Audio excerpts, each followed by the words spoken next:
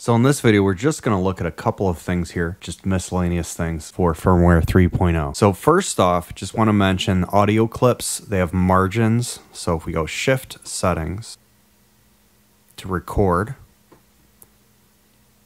and then margins. So if margins are on, there's not going to be a click when the loop ends. It adds an extra margin so that it doesn't snap or pop. So when it's off, it would be without the feature. If you want to export stems, you'd want the margins set to be off. You can now delete, let's say we want to load a song here.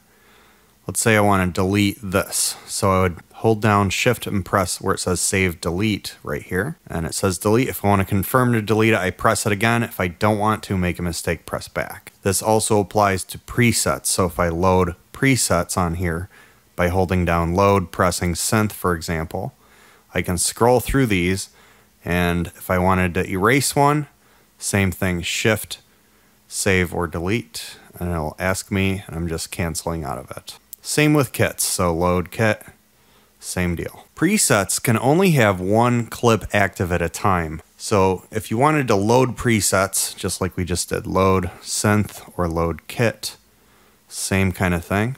If you want to try to load, let's say, the same preset you were on, it's not going to work. So if you needed, let's just say we just loaded in 10 here. We're going to make another preset in 10. It won't let me even choose it. So load preset. Let's go to 10.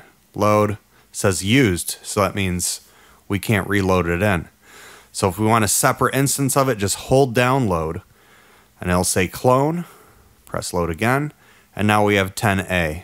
You can also now have the USB plug here to be used as a USB host to host USB MIDI devices. If you're using it though, you have to have it plugged in by a power supply. If you do use it and if it blinks hub, HUB, or unknown, that would mean it's not a supported device. But there are different gear that have different requirements.